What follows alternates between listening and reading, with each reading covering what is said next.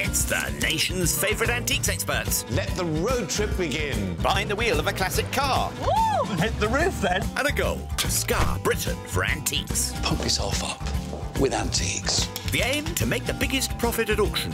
But it's no mean feat. That's a top job, isn't it? There'll be worthy winners. £400. Fantastic. And valiant losers. I'm screaming on the inside. Will it be the high road to glory? The gloves are off. Or the slow road to disaster? The gearbox has gone. This is the Antiques Road Trip. Kookaburra. Welcome back to Wiltshire and the continuing saga of antiques adventurers James Braxton and Natasha Raskin Sharp. What was that noise? I think that was our undercarriage. And it's got nothing to do with the fact that I'm sitting on this side. Nothing at all. I will not have that slur put against me. Wouldn't dream of it. But like the 1970 Porsche 911, our pair's progress so far could best be described as scraping along. We really need to bring this back, don't we? We need to turn it bring around. it back. And quickly. Goodness me. Last time, James opted for items with a few condition issues. There is the criminal. His very soul has been taken away. Natasha went for an eclectic mix, There we go. which included a fair amount of seating. I cannot believe I bought another chair. At the auction, James's busted bits went down well. £50, thank you for that bid.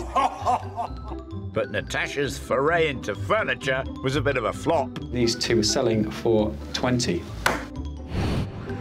I feel a verse coming on.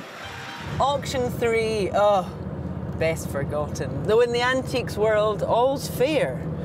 But I'll tell you now, hell will see snow before I purchase another chair.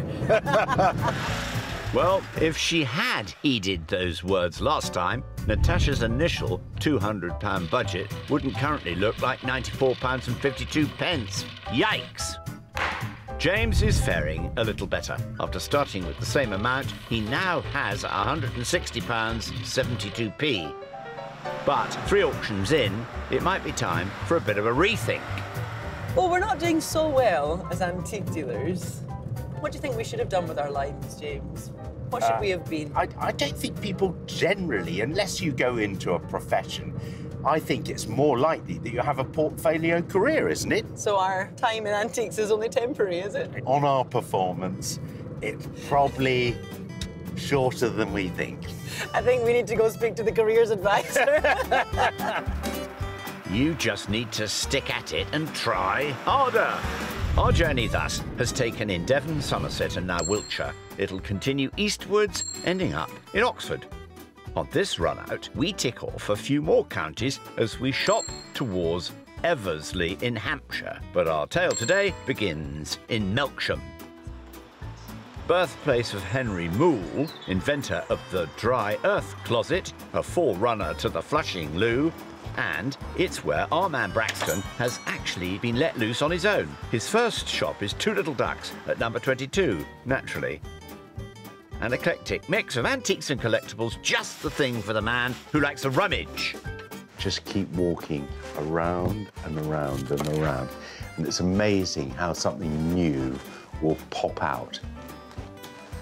I need something to pop out. Nothing so far, but give it time, eh? My word, look at that fellow. The educational poster. That's striking a pose, isn't it? What is it? It's straight down there. I can feel the sinews tightening. And up here, do you know, he must be a forebear. The pose comes very naturally. Oh. Well, he said something would pop out. Dear, oh dear, I think I pulled something. So, while he unkinks, let's catch up with Natasha, currently heading to the market town of Royal Wootton Bassett. Her first shop is Old Bank Antiques, in an old bank, obviously. And look, Natasha, look at all the lovely things you simply can't afford. Claris cliff plates, they're staying put. A Fabergé egg, not a chance. And that doesn't look cheap either. This is an original painting by Eugène Boudin. Get away. French Impressionist, 1824 to 98. The beach at Trouville was one of his favourite subjects. It's stunning. It's exactly what you want from a Buddha. I'm a little bit blown away. I have £94 in my budget. You might want to add a few zeros to this. Not worth quite £1 million, but not far off. If only you'd done better at the auctions, eh? Back up in Melksham, how's the search going? It's quite amusing, isn't it? Dog cocking its leg. It's novel, I'll give you that. I think that's got age. I think that's 19th century American. It's got rubbed legs. It's made of cast iron. It's quite simply manufactured because it's moulded and then just screwed. It's of a Scottie, isn't it? Scottie dog. And I must say, I've never seen one before. Can't say I've ever looked, mate. £20 on that. I like that. I like that, and I'm probably going to buy that. Well, no time like the present. Anne's in charge today. Anne found this rather strange cocking dog. He is cute. Do you know much about Mr. Cocking Dog? I believe it's a doorstop. It's got the weight, hasn't it? It has, yeah. We've got 20 quid on it, Anne. Would you take £5? No. What about 10? I have to think about that one for a moment. While you think, I'm just going to get the cash out. Let's help you. Because it's you, yeah, you can have it for That's 10. really kind. There we are. I'll leave the tenner there. Thank you very much. And I'll bid you farewell. Thanks Good a luck. lot. Bye. Very generous, Anne. Just over £150 left. Now, back to the bank, where Natasha might be onto something too. I'm always attracted to a planter. Can't deny it. I live in a household with over 40 houseplants, so I'm always attracted to a planter. It's a Dutch style. I think that at this size, you really need a little bit of extra flounce, and providing that, some paw feet and the lion mask handles with these rings. So I think it has appeal. It has age. It's probably about 150 years old or so. The whole point is that it's not the most expensive thing in this shop. But at £58, it's still more than half your budget. You know what I have to do? And I can't really deal with it. Look at that. Big gulp. Genuinely makes me nervous. I have to just go in hard with an offer. I think it's going to begin with a 2. Wish me luck. You can do it, Natasha. John's the man you'll need to strong-arm. John, hi. Hi. I've seen a little planter that I like. So I have very little money to spend in your fine shop. What I'd like to spend on it is £20. Right. Is that possible? How about if we nudge you up to 25? Of course, £25 is a cracking discount. Thank you so much. That wasn't so hard, was it? Just under £70 left in your account. Thanks so much. Right, here it is. I'm off. Cheerio. Bye-bye. Thanks, John. Yes, time you made a withdrawal.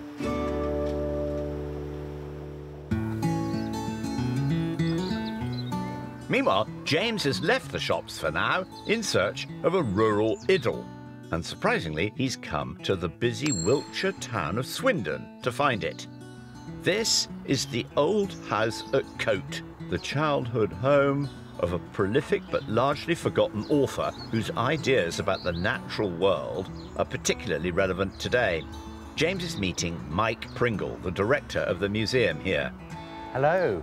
Hello, James. Who lived in this lovely thatched farmhouse? This was the birthplace and home of Richard Jefferies, a nature writer from Victorian times. Born in 1848 to farming parents, Richard grew up in what was, at that time, rural Wiltshire, but it was a family tragedy that really spurred his love of nature.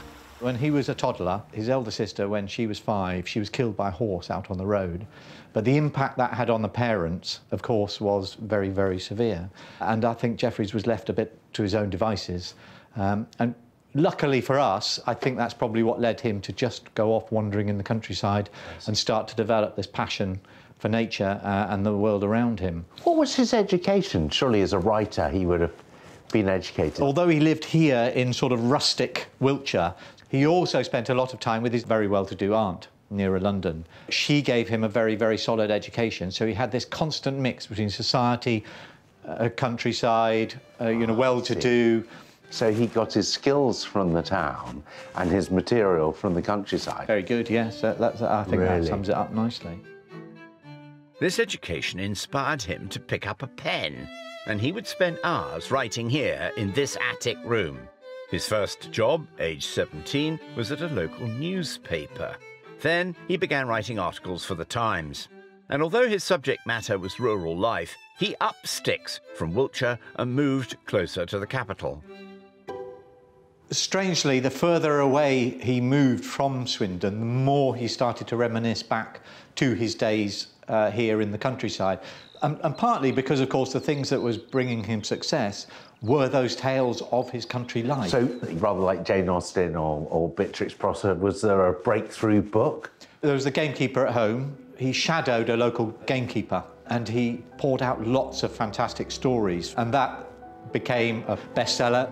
Many more books followed, all with the overarching theme of nature and mankind's effect upon it. From autobiographical works to what is thought to be the first post-apocalyptic science fiction novel. But perhaps his best-loved work was a tale of children's adventure. He wrote a book called Bevis, The Story of a Boy, and that's all about adventures out on the lake. And he wrote this almost simultaneously as Mark Twain was writing about Huck Finn and Tom Sawyer on the other side of the Atlantic. How interesting. So he, you know, Jeffries was sort of doing the same thing over here. Slightly Swallows and Amazon feel? Or? Well, it's interesting you should mention that, because Arthur Ransom actually wrote Swallows and Amazons because he'd read Bevis as a child. So it inspired him too. Sadly, Jeffries' life was cut short. He contracted tuberculosis and his health deteriorated. He became too ill to write, dictating his final works to his wife from his sickbed. Jeffries died in 1887 at the age of 38. His books, once bestsellers, gradually fell out of print and were all but forgotten. But the relevance today of his themes of ecology and conservation mean he's being rediscovered by a new generation of readers. We're sitting under the mulberry tree. He called this the Tree of Life and described how he spent his childhood playing under it and then falling in love and ultimately death itself. That's the story of everything that Jeffries wrote about. It was all about the natural world and the cycle of everything. Yeah. In a way, what he was writing back then was sort of an early attempt at what we would now call ecology. This is what Jeffries was essentially sort of pulling together for us and saying, look, guys, this is our planet, we're part of it. It's not a different thing. No. It's not something else, something other, and it's up to us to actually make it work for us. A man with ideas ahead of his time. Now, out and about in all that nature, someone's feeling less than tranquil. I know that the dealers are expecting us to haggle. I know that. It's just not in my nature.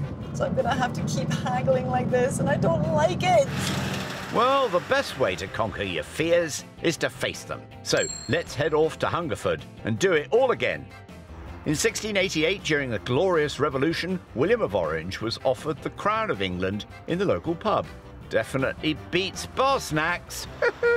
Hungerford Arcade, here I come. Time to stiffen the sinews, gird the loins, and dive straight in. You've got this, girl. This is absolutely chocker. There are just so many antiques. That's what we're here for.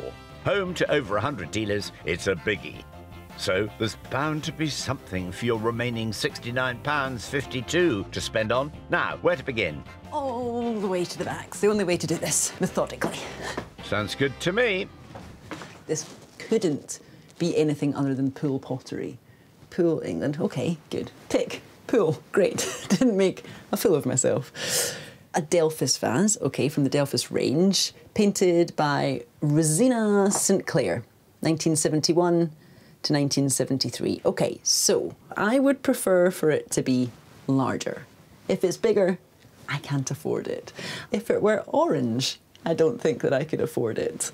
And I would probably prefer for it to be a 60s piece of pool. That would be the more collectible stuff. That's still very pool, though. Huh, and only £18. I think sometimes you have to have faith in something that is instantly recognisable.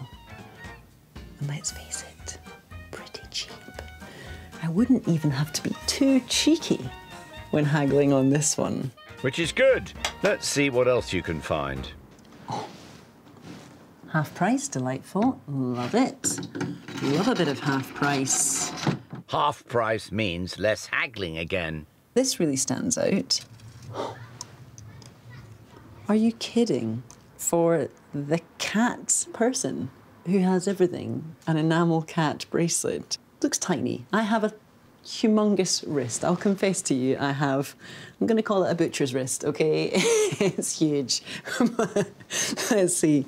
Oh, it's just too small. Could that be for a child? A bit of enamelled silver, hopefully silver. Yes. A couple of good things going on in the back. Mika, sterling, Denmark. I think that's mid-20th century, you know. I think we're talking 50s, 60s. Ticketed at £89. Even with the half-price discount, that's still a fair chunk of your money. I just think I have to be bold. I just think I have to do it. Claw away at that price tag. You'll need to talk to Adrian, one of the dealers. Let's hope he's a pussycat. Oh, Adrian. You are waiting in the wings. I love it. And I have amassed a very disparate, eclectic collection. A Scandinavian bracelet formed of little cat's heads in enamel. So cute. You know it? I do. Now, it's in the half-price cabinet. It's marked up at £89. So right now, we're at £44.50. I'm wondering if you have the authority to go any lower than that. I think we could probably do that for £20. That's amazing. I would be daft not to say thank you so much at £20. Then there's a bit of pool pottery. Early 70s, Delphus vase. Do you know the one? Do you know the dealer? I think I do. You're looking at him right now. Oh, you're the dealer. That's your lucky day. Oh, no, maybe it's not your lucky day. Or maybe not my lucky day. It's marked up at 18. Would you take 10? How about £10? Would you do it for £10? I'll do it for 10. Yes, please. That's fab. Pleasure. Absolute pleasure. Thank you so much. She might hate the haggle, but she's getting rather good at it. Just under £40 left. How long was I in there? It's past James's bedtime, that's for sure. Nighty-night.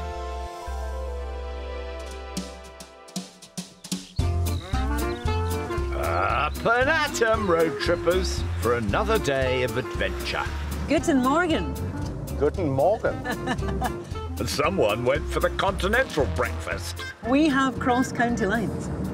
I know that we're all over the place. I've never known so many counties are joining each other. I confess I am confused, but I have it on good authority that we're in Berkshire. Hey, gold star in geography to that girl.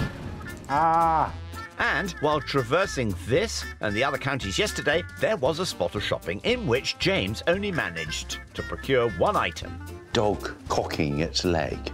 It's quite amusing, isn't it? That only cost a tenner, so he still has 150 smackers to play with. Natasha's day was more fruitful.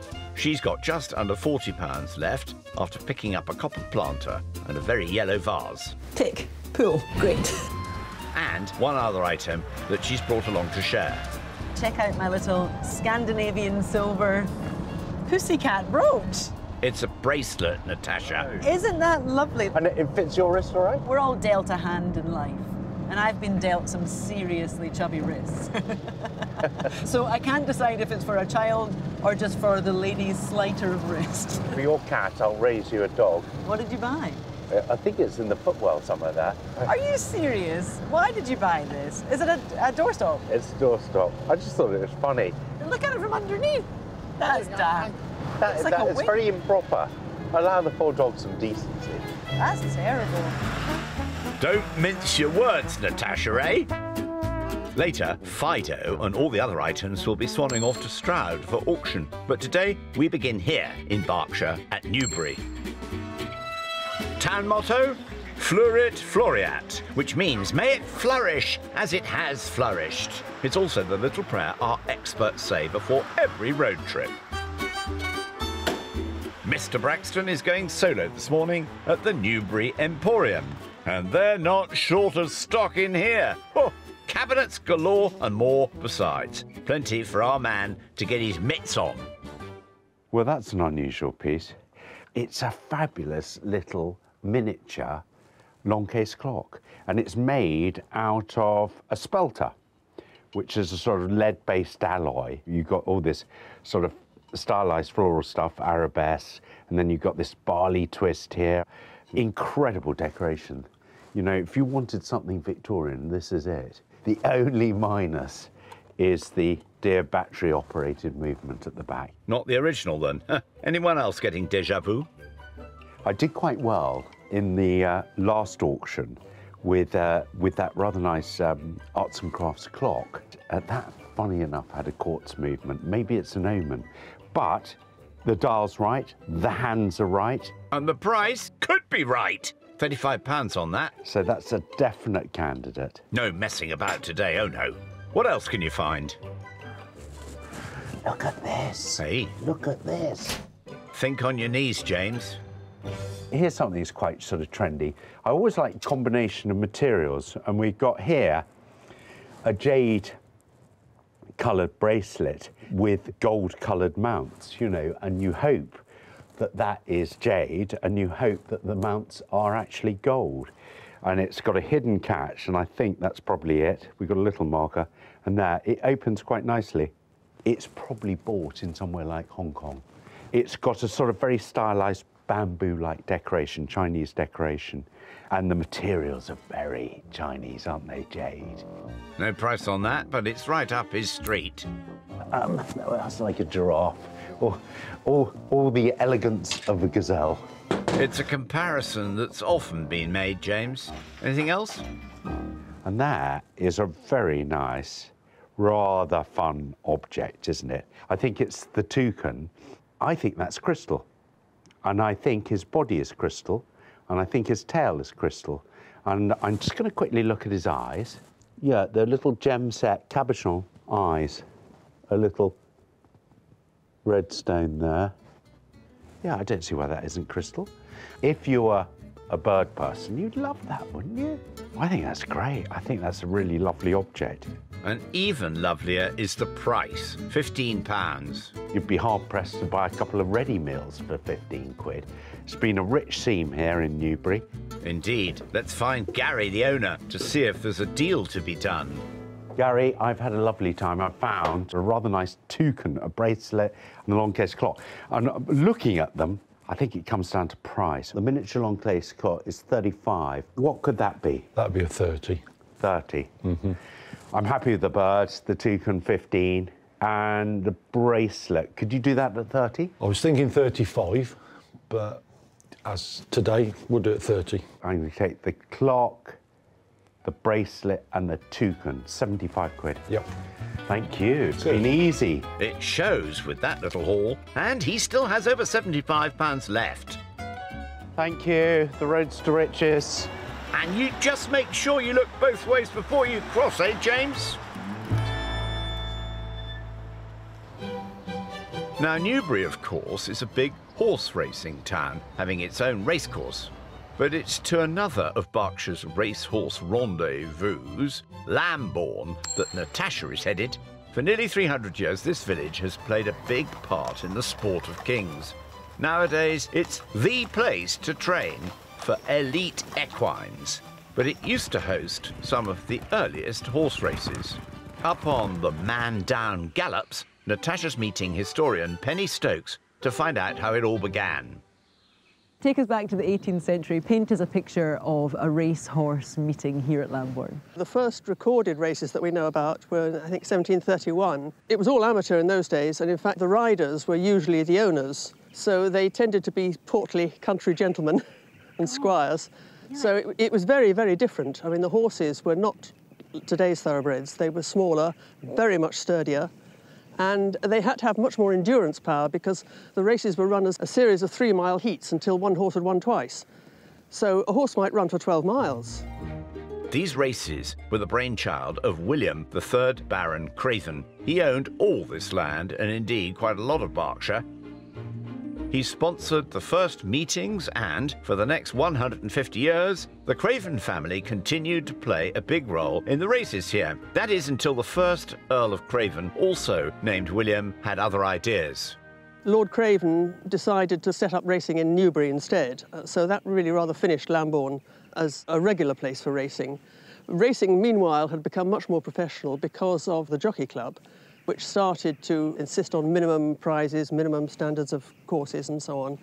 And that meant the little country race courses dotted around here and there, they just weren't viable any longer. This standardisation of the sport meant bad news for Lambourne. That is, until the 1840s, when the gallops at the home of horse racing Newmarket were hit by a severe drought, making the ground too hard for the horses to train on. So the owners and trainers were looking around and saying, where have they got some decent turf? And they found Lambourne. And Lambourne has never really looked back since. Were any big names, big winners trained here? Berkshire's first Derby winner, Wild Durrell, winner of the Derby in 1855, was trained at Lambourne, but not by a professional. He was co-owned by Lord Craven, of course. The second Earl this time, and yet another William. And rather than employ a professional trainer, the horse was trained by a groom, a chap by the name of Rickaby. Wild Durrell went to Epsom and won the Derby by 2 lengths. And the Jockey Club was, of course, absolutely appalled because, I mean, that wasn't supposed to happen with amateur horses. Since then, hundreds of race winners have come out of Lambourne. It's been estimated that nowadays horse racing accounts for 1 in 3 of the jobs in the local economy. Natasha's meeting Will Wriggle, the operations manager here, to see just some of the 700 thoroughbreds who train here. That was fast, but that wasn't top speed, was it? That would have been about 85–90%, I think. They're keeping some of their powder dry? Yes, 2 days out of 7. They'll do what we call working, which is close to full speed, and then the rest of the days they're just doing routine canters, routine exercises. And it's all a bit more scientific than in Lord Craven's day. We have about 10 miles of grass gallops here, which are the preferred surface for galloping a horses on. But when the grass isn't up to scratch, it might be too firm because of a lack of rain, or it might be too soft. We use these artificial gallops. That's not turf? No. So hold on. Oh, actually, as soon as I bent down, you can see. Feels when you start to move it around, it gets a little bit stuck together. Yeah, it's wax coated and it's designed to ride the same every day of the week, give or take rain, shine, or whatever the weather. And the welfare of the animals themselves has also improved. What happens to the horses after they stop racing? Racing's governing bodies are working very hard to ensure the welfare of our equine athletes from the minute they enter the sport to the moment that they leave the sport, and they're well looked after, so the owners will often take their horses back off the trainers and look after them on their own stud farms. Obviously the horses have a certain lifespan, but it seems that Lambourne just goes on and on and on. Do you foresee centuries to come here at these grounds? As long as there are race courses in Britain, there'll be horses trained in Lambourne. It's very proud of its racing heritage, and racing itself is very proud of Lambourne, yeah. And it's no wonder that this whole area has been dubbed the Valley of the Racehorse. And out and about in his own thoroughbred, James is in a chipper mood. I got £75 cash in my pocket. I feel no pressure to spend all the money. I'm in a position where I can just put a little aside for a rainy day. Blimey. Well, that's a first on this trip. He's hoofed it into Hampshire, heading to Eversley and his last shop. Eversley Barn Antiques is the place. Oh, they are good. And a lovely place it is too. Let's have a rundown of what's on offer, James. Lots of cabinets, lots of copper, lots of Staffordshire, silver. It's an antique-y place. Well, it is an antique shop. One that you won't have to yourself for long, it seems. Of course he's already here. I really am always one step behind. I wouldn't worry. Nothing much has happened so far. Look at that. Look at a lovely roll to the green, if I might say so. Is this how it feels to be so relaxed and streets ahead with all that profit that you're just playing tabletop? Oh, just through. Croquet. Work and no play makes Jack a dull boy, doesn't it? Come on, let's play. Right, here we go. Oh, no! OK, I'm going to do a mallet drop. Mallet shot. And I'm going to say, enjoy yourself. I need to get serious. I need to find antiques. Don't worry, I will find your ball. Keep looking. And while he's distracted, you get first dibs at the goodies. What can you find for your remaining £39.52? That's quite cool. Is that Rembrandt's The Night Watch? It is. I love that. Look at this. On either side of this letter rack, that is Rembrandt's most famous painting. Indeed it is. The Dutch master's largest work of art, measuring 14 feet across, now hangs in the Rijksmuseum in Amsterdam. It's valued at slightly more than the £50 price tag on Natasha's version. So here we have some continental silver marks, import marks, I think. 19th century. It's very light. But auction is so much about the gauge of metal, and there's not a lot of it. But what about the art historians out there? They need this. They need this Dutch silver letter rack that celebrates Rembrandt's finest work. I wouldn't want to pay too much for it, but that truly appeals. I love that. I think she's keen. Meanwhile, James is having a natter with the lady in charge, Judy. Look at that chair. It's a lovely chair, isn't it? Good wide seat, isn't it? Yeah. This is for a person who sat on a horse most of their life. Oh, yeah, that makes sense, doesn't The it? spreading bottom. Yeah. OK. And that is lovely. It's very comfy. It's a very comfortable chair. I eat my lunch at that chair every day. Do you? Yes, I do. It's a nice seat, but, you know, my heart's really, Yeah. Judy, is with the bamboo. Yeah, he's a big fan, you know. Rather grand hall stand there. I've been beating the drum for 20 years on telly about bamboo. I know. I've had to listen to you bang on about it. I like this sort of crescent moon mirror. Yeah. And the stick stand there. It's missing its drip tray. Yeah, it's a bit Wibbly wobbly. wibbly wobbly. And how old do you think that is, James? I think it's probably Victorian. Yeah. It's sort of very oriental, Japanesey. So, Judy, what could this be bought for? For clearance, 20 quid. 20 quid, I will buy it at 20 quid. You've got a good buy there. I've got myself a deal. Fabulous. James, stop smiling. He's very excited. £20 paid, 55 left for rainy day money. And I will send my man to collect it. Fabulous. Thank you Judy, very much. thank you very much indeed. Brilliant. Goodbye. Bye-bye. One happy bunny. How's the other one getting along? A bit of Worcester, which I normally wouldn't be able to afford. So let's take a closer look.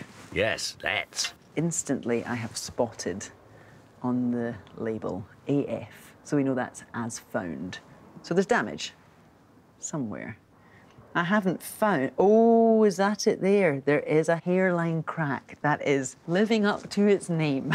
Absolutely tiny, but I think, importantly, not interfering with the decoration. This rural hillside scene of some rams grazing on the mountain's edge. Very evocative. The palette is absolutely what you want it to be for Worcester. £20 is the price on that.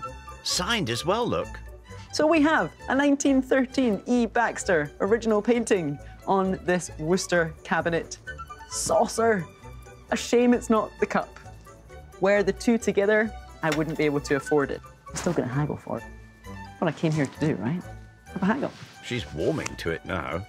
Gird your loins, Judy. Judy, hi. Hi. How are you? Very well, thank you. Are you braced? Yes.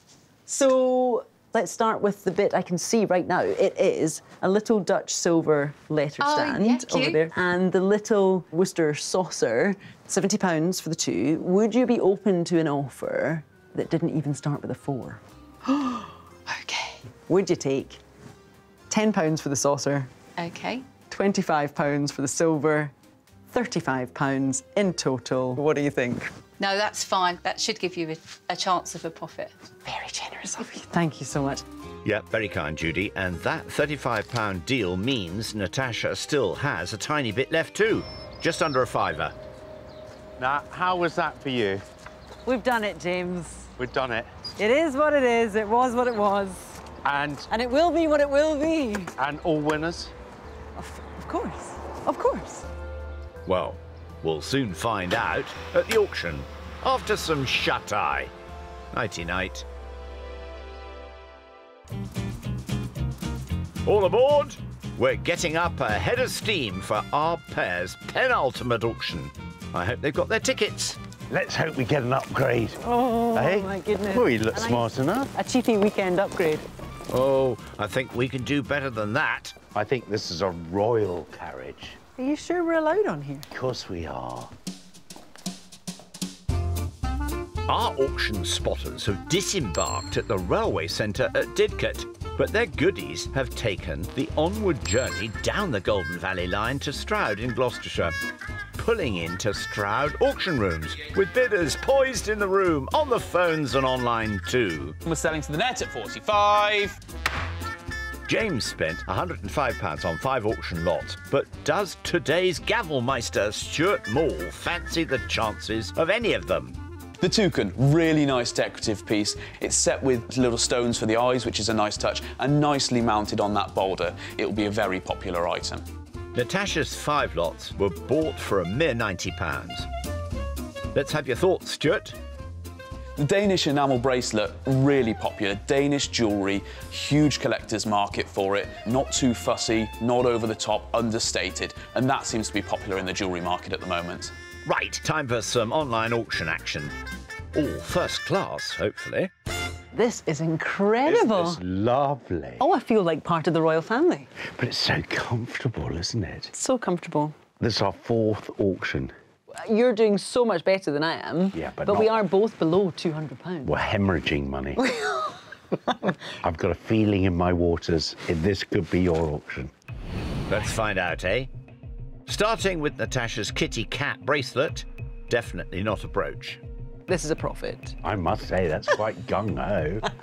And £48 opens the bidding. 2 bids at £48. £48. You were dead right. At £50, do I see 5? Yay! £50 looking for 5. At £50, then if we're all done. 50. Wow! Well, that's a better start than we're used to. Relief. You're back in the room, Natasha. Back in the carriage. Can we keep it going with James's doggy doorstop? It's a wee one. There's something generally wholesome about that, isn't there? Something you can relate to. £30 opens the bidding. Oh, £30. Bid for the Scotty dog. 32, 35, 38 and 40's with me. 42's on the net. £42 and the bid's on the net at 42. Well done. Another good profit. Fido looks relieved. £42 for a little dog having a pee. That's peeing dog. Well, that's the future, isn't it? I'll be keeping my eyes peeled. Next up, Natasha's copper planter. She haggled hard for this. £30 starts the bidding. Oh, it started. £30, 32, 35, 38's with me. At 38, it's still on commission with me. £40, then we're selling to the net. 42, 45 bid. 45, do I see 8? I love this guy. I love it. We needed an auctioneer like this. 45. Seems to be going rather well so far, doesn't it? That's a wee profit.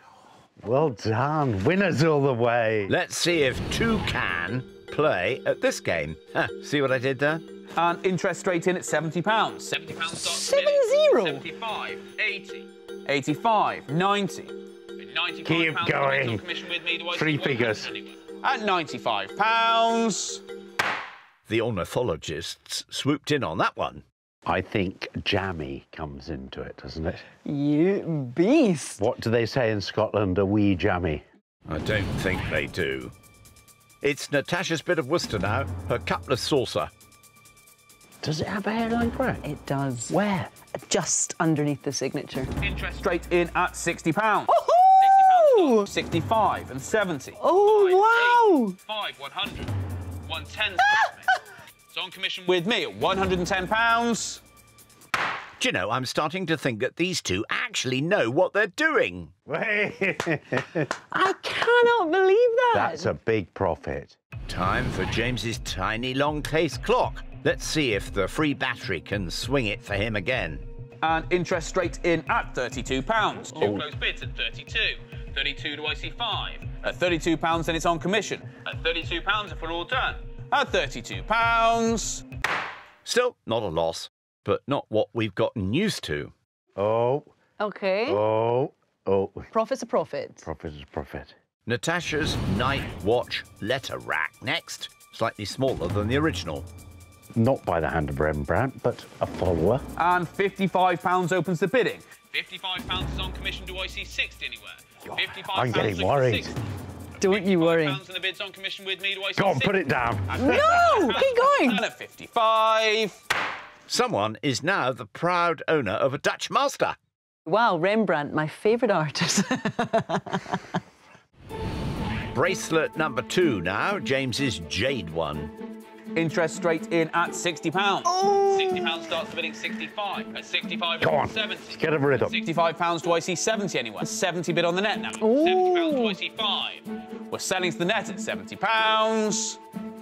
Well, that was worth knackering your knees for. Solid. Solid. £70. It's not bad, is it? Natasha's final lot now. Not big, not orange, but definitely pool. £42 is bid. 42 do I see 5? At 42, 45. I think my lead is being The threatened. bid's on the net at 45. Do I see 8? That's great. £5 and we're selling to the net at 45. Hey, a clean sweep of profits for her. That's more like it. You could have bought that for 2. Dear, oh dear. Well, Come you on, would Ned have Dad. haggled on 10. Of course I would. Who are you? Mr. Nasty. Well, let's see if Mr. Nasty can also make it 5 for 5. His bargain bamboo hall stand is last under the hammer. Oh, they gifted this to you. In fact, I'm slightly regretting not haggling over this now. Interest straight in at £120. £120 starts the bidding. Do I see 130 anywhere? Come on. Yeah. I want to scrap. Me, do I see 130? Come on. At £120, and if we're all done. At £120. Hey, Bamboo Braxton is back, baby. What an auction, eh? Forget the tea. I think it's straight to a bottle of champagne, don't you? Yes. Yes. I love that. It was rather good. Natasha started out on this leg with just under £95, but after auction costs, she's back from the brink. She now is sitting on a much healthier £254.62. Nice. But James, who began with £160, made more.